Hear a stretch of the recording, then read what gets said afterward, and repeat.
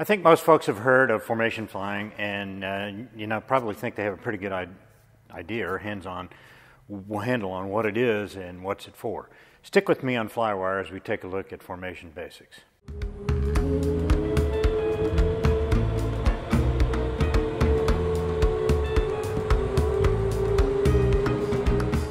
Hi, I'm Scott Perdue, and today on Flywire, we're going to talk about the formation flying.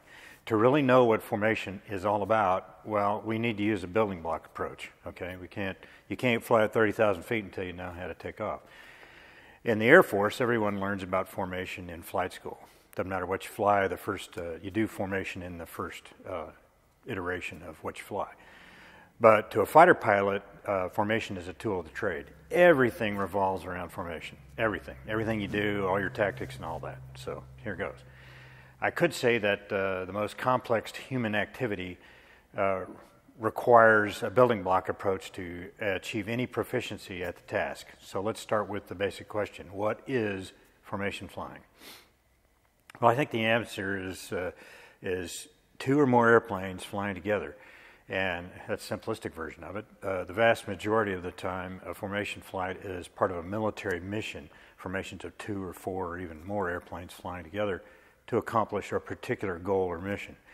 In some instances, civilian airplanes fly formations as well. But generally, the reasons are not quite the same. They do photo missions, firefighting, air shows, or just for fun. It seems to be a primary reason to do it in the civilian world. That's what I do nowadays. I'm not flying fighters, but I still fly formation. Formation flying comes from the military. In World War I, the use of aircraft intimately involved in military operations really took off. Always claim the pun. Military units had been using balloons since the U.S. Civil War for artillery observation and reconnaissance, and balloons were used for the same purpose in World War I when they started using airplanes. The problem with a balloon is that it's not maneuverable. It's really big and it's easy to shoot down relatively, and if you want to use it again, you literally have to tie it in one spot. So enter the airplane, even if for its day it was pretty fast and mobile. The military use of the airplane was not advanced in the U.S. when World War I started. And besides getting into the war late, Britain, France, and Germany had been basically developing military aviation at a breakneck speed since the beginning of the war. For the basic business of flying fighters, we owe a lot to the Europeans. Okay, I guess you could say in a way they invented it. They first used airplanes for artillery support, but then quickly expanded their use to reconnaissance of the enemy lines near the front and then well behind the lines, and then they began using them to attack enemy concentrations with bombs, homemade, hand grenades, and airplanes quickly became a very important cog in the machine of war. As with any military technological development, the enemy sought ways to negate that threat. Aircrew began carrying pistols to shoot at the enemy. They even dropped grenades from the cockpit trying to hit another airplane. They graduated to machine guns on swivels, and then they realized that it is exceedingly difficult to hit another airplane with a bullet while in the air. So there's a lot of physics and logistics involved. So both sides figured out that fixed forward-firing guns, machine guns on an airplane that could then maneuver to put the gun into a firing solution was the only real answer. Talk with my hands here. I got my sticks. This was the birth of fighters on the battlefield. The primary purpose of the early fighters was air superiority. Relatively quickly, they were also used against troops on the ground. Machine guns are a pretty potent weapon against infantry or even vehicles, even today. As fighters began struggling for air superiority, individual pilots quickly realized that they needed to travel in groups larger than one, and primarily so they have a chance of staying alive more than just a few minutes. In the middle of years of World War I, the average lifespan of a fighter pilot at the front was measured in days, literally. A veteran had been flying for a month. Losses were, shall we say, high. When you're alone, you just can't keep tabs on everything around you, and a fighter by itself is extremely vulnerable. Teamwork means a lot, and still does. The first formations used were a whole squadron in trail, kind of a ladder formation. It's pretty hard to maneuver and do anything with a gaggle like that. Quickly, both sides developed the basic formation of 3 fighters operating together, okay, basically just like your fingers, a VIC. They often traveled in larger packs of entire squadrons with VICs stacked and arranged around each other. And one of the principles of war is the concentration of mass at one point to obtain superiority. Anything over a squadron, say 18 to 24 airplanes, was pretty unwieldy, but it was nevertheless used well into World War II. Some Brits during the Battle of Britain thought the answer to the Germans was to a really huge mass formation they called the Big Wing. And it never worked out very well, really hard to organize, and by the time you did, the bad guys are gone already. So once an engagement between 2 opposing forces occurred, it quickly broke into a chaos of many versus many in a small confined space. We have come to call that a dogfight. Okay? Today, fighter guys generally call it a furball. Furballs are dangerous. Everything happens so quickly that it's hard to cover yourself, much less your wingman. You're basically on your own. A snap gun shot or even a mid-air is a real possibility. Just remember this, furballs are hazardous to your health. Doesn't matter how good you are, you can't see everything, and your wingman is doing the same thing, so you end up getting stripped. A more survivable formation and engagement was between 2 small formations, and then like I said, they started off in a VIC, a 3-ship formation. The job of the wingman was to protect the leader so then he could concentrate on killing the bad guys. It didn't always work out that way because, you have a leader here and you have a wingman here. When you're maneuvering, conflict, mid-airs are a problem on your own goal, in other words. In reality, trying to violent maneuver as a 3-ship was very distracting and often devolved into 2 airplanes operating together with the third one stripped. Or even all 3. Collision avoidance between the wingmen is very hard, and keeping sight of all the players is nearly impossible. Okay, so, by the way, bombers and transport airplanes often used formations as well. For transport, formation was pretty loose, but it's a way to mask the lift capability in a shorter time span. And the takeoffs and landings were complicated, but, you can work it out. Bombers used formation to concentrate their bomb drops and then take advantage of gunners in the airplane, supporting airplanes to keep fighters at bay, so it's for self-defense. The big airplanes still use a basic 3-ship as their go-to formation, sometimes very loose by fighter standards. Just a comment, just saying. Well, into the beginning of World War II, virtually everyone used the basic formation of 3 fighters, and in the U.S. Navy they called them sections. A division was made up of 2 sections. 3 divisions were made up a squadron. The U.S. Army was organized in a similar fashion, but of course with different names. The British RAF used VICs all through the Battle of Britain in the early days of World War II, and they had begun by then to realize that a VIC was a lousy way to employ fighters against other fighters, but they didn't change it because in the press of the battle, everything was so dire, there wasn't enough time. They just didn't have time or resource to change anything. They were losing so many folks, they had to concentrate on just getting fighters up into the air to meet the Germans every time they came across. There was no time to do anything else. But right after the Battle of Britain, they pretty much changed to the Finger 4, which came from the Germans. The Germans used the Spanish Civil War as a proving ground for their new ideas on how to fight an air war. The German Luftwaffe developed the Finger 4 as the basic fighter formation, 1, 2, 3, 4, and then it would break up into 2 flights of 2 when engaged. The main idea was that fighters always employed in multiples of 2. The basic element of fighter flying was 2 fighters.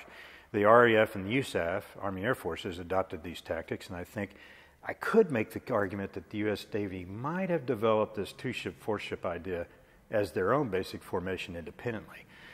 They did use it very early in the Pacific War, before a lot of cross-training or cross-pollination was happening. But they did keep the division of 6 as the flight breakdown within the squadron until something like the middle of 1943, when they dropped it completely. The technology has developed at blinding speeds, but the basic idea of a formation is still the same as it was in World War I. Mutual support is that basic idea. A 2-ship is stronger than being alone. Covering your wingman is a fundamental tenet of employing airplanes for a military mission. Thus, the common usage term, I mean, everybody uses it, your wingman, got to cover your wingman, etc. Essentially, it has come to mean your partner, but that's where it came from. Some of you watching this video aspire to fly in the military, maybe even fly fighters, and a lot of you are civilians and just think it's cool, and you know what? I'd be the first to agree with you. I think it is cool and a lot of fun. That's why I still do it. It's fun when you get to exercise hard-won skills in an aircraft, in a difficult task, in particular an airplane. But it is decidedly not a game. Formation is a serious business.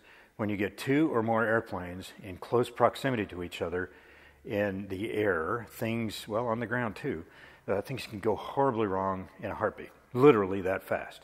Mid-air collisions between two airplanes involve so much energy that at least one, if not both, airplanes crash as a result of a contact. It just happens way too often.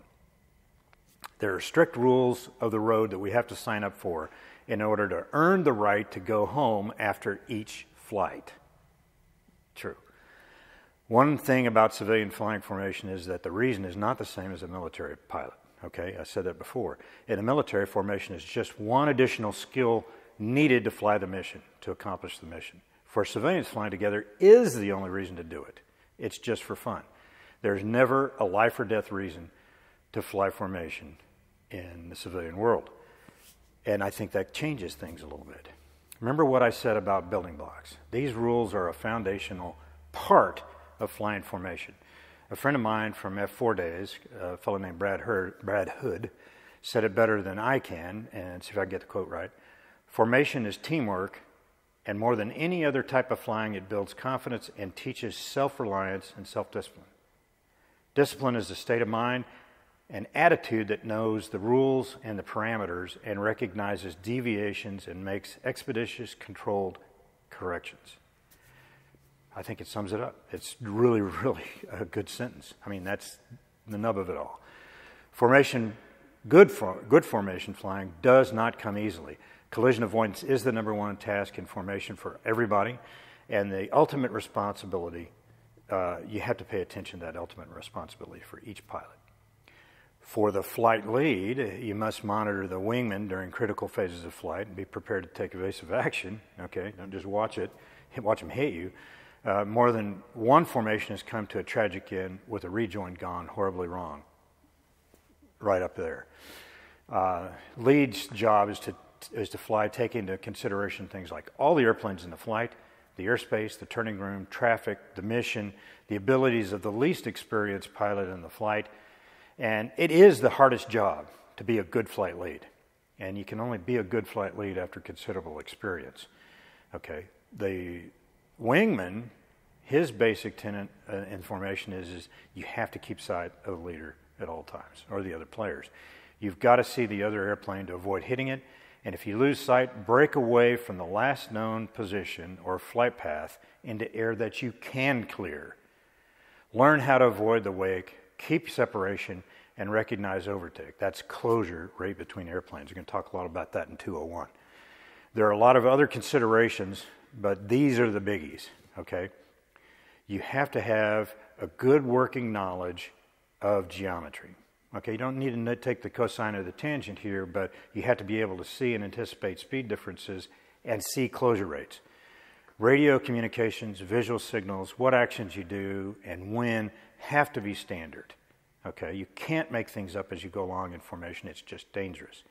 For this particular video, it's probably not a good idea to get into those specifics. Okay, so in the other two series, I'm going to do Formation 201, Basic Formation, and then 301, Advanced Formation. I'll get in a little bit deeper on this, and we'll have references for you so you could take a look at it. Maybe not today up on the website, but we're going to have them. Let's look at what formations look like. What most people think of as a formation is airplanes close together in a group. We generally call that a flight of 2 or 4 or more. More is a gaggle. You have to have formations that apply to a particular objective. There are combat, okay, or operational formations, and then there are administrative formations you use when airplanes are close together in a non-threatening area. And how do you keep together and not be a conflict for somebody else and not hit each other? Fingertip, the basic formation everybody thinks about, is for going through the weather, coming up initial for the break, things like that. And it is the basic four-ship formation. You can do it left or right, okay? You can't have the wingman be in fingertip for hours at a time, so you use other administration formations like root, spread, or fluid. It allows some more maneuvering.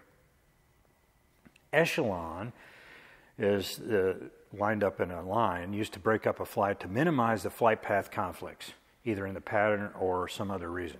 So check out this video of a Vic break to a landing. Do you think that number 2 on the left here kept sight of the leader? Rob Davis leading his team into a spectacular display. But suddenly everything is thrown off course and he's forced to eject himself from the plummeting plane. It was an extremely loud impact, which I could hear above the noise of the engine and my headset. And the aircraft was violently thrown onto its side. Professionalism kicks in and you deal with the situation, and in this case, to save your life. Diamond is another administrative formation. It's pretty much an Air Force air show formation. I can't think of a single tactical use of a diamond, perhaps to screw up the bad guy's sword on your formation, but then you're too close together to employ your weapons, so it's a show formation. Got it. Trail, on the other hand, is a good teaching tool for closure, cutoff, energy management, what geometry looks like in the air. Good stuff to know for rejoins, and it's a basic building block for BFM. That's basic fighter maneuvering, or 1v1, air-to-air. It takes a while to see what is going on and process it. You can't just watch a YouTube video and you got it, okay, or you do it once in the air. I call formations that I just talked about administrative formations because they're used to maneuver the flight in a friendly environment on an approach, through the weather, etc., traffic pattern, or after the mission as you head home. They aren't good for tactical employment against someone who wants to kill you. For tactical employment, you need the ability to maneuver every airplane quickly and under high G without hitting each other, or without worrying about hitting each other. And you have to either attack or defend, and in World War II, the basic two-ship formation for this was fighting wing. In the jet age, fighting wing just didn't work out very well, and in the U.S. Air Force, tactical became the standard combat formation. Although I will say that fighting wing evolved into fluid, and there is some utility for that as a four-ship. But the big disadvantage for the wingman is he doesn't get his 6 o'clock monitored, so it has to be a low air threat environment for some reason. And then for a two-ship, I'd say that's probably nighttime, if you're doing NVGs or FLIR or something like that. The wall formation is another four-ship formation that can be a lot of fun, and you do that to maximize your long-range missile shots. You get the sort, not interfere with each other. That's the best way to do it. Eagles love this kind of formation, but it isn't great formation at the merge, and there's not much utility for it in civilian flying, even warbirds. Okay, don't have to deconflict the shots. There is two-ship tactical, and then four-ship, a box, commonly known as the container, for reasons I'm not going to go in here. But this is pretty much the standard combat formation in the Air Force. Not sure what the Navy's doing these days. It is more of a leader engagement concept, okay? So we're basically line abreast, and then we're going to engage that way. Depends on who's in the right position. You can see that the formation is not a simple thing. In the military, there's a lot to learn here, and it has to become second nature. In the civilian world, we generally fly formation maneuvers that are a small subset of what you do in the military. And since it's for fun, folks generally stop at the administrative formations, which in my view is too bad because tactical is a lot of fun, and it is the only way you can build up to air-to-air, because we can still do that. The FAST program is meant to issue credentials to pilots so they can fly formation in wavered airspace. Realize the sole purpose of these FAST organizations is to do formation and air shows. And as such, their approaches are focused on that. There are several different FAST associated organizations out there, usually dedicated to one type of airplane, but that is their purpose, is flying on air shows. It's not necessarily teaching you so you know formation, although they think it is. Before I finish, I'd like to mention that there are manuals out there to read and familiarize yourself with before you fly. Flying is expensive, and to maximize your training time in the air, you need to do some homework before the brief. And I'm rather partial to the fighter formation fundamentals written again by Brad Hood. You can find it on the website. I'll put the link right down here for you to go check that out, as well as squadron standards. You have to have a standard way of approaching some of those administrative formation things and things like that. Well, I hope you liked the video, and if you did, hit like and subscribe. It looks like this a bit here. And I'd like to thank my Patreon supporters here as well. I really appreciate your support, and if you'd like to support the channel yourself, I'll leave a link below to the Flywire Patreon page. Okay, before I go, I do want to get a little deeper into combat tactics at some point. I have a plan for doing that, but I'm saving that for part of my Fighter Pilot Debrief, the historical review series that I'm doing. The next videos in this series is going to be Formation 201 and 301. That's basic and advanced, what it looks like, kind of how to do it a little bit. So stay tuned. Thanks for watching, and we'll see you next time on Flywire.